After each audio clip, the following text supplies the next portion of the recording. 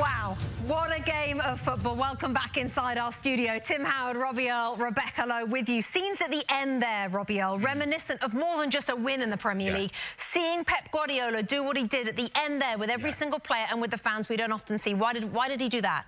Because in 2023, they won 5 trophies, and people have said they can't be that hungry this year.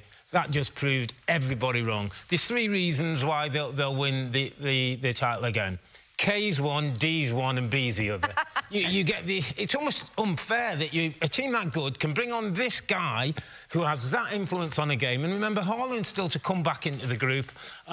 Those were incredible scenes. That was a huge win and an important win in the manner that it came for a team who keep the hunger and keep playing football that we haven't seen for many a year. Tim, did Newcastle lose it or did City win it? No, City won it. I feel bad for Newcastle. They did everything right in the first half, and then in the second half, we talked they couldn't sit in. They had to be able to get out. They just got tired. They had nothing left. They look at Isak.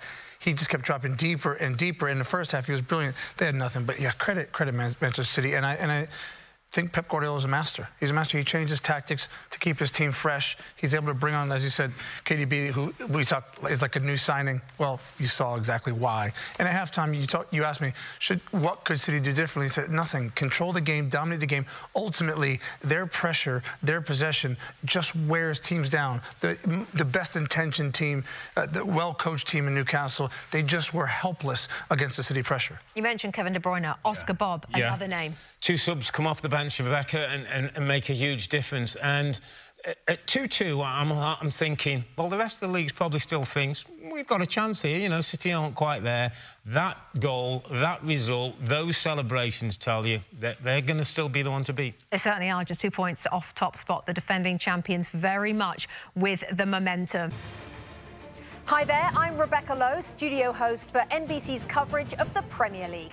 Don't forget to hit subscribe to watch more videos all season long. And for even more Premier League content, from original series to live matches, head over to Peacock. And be sure to tune in for Premier League mornings every weekend on USA Network and on Peacock. We will see you there.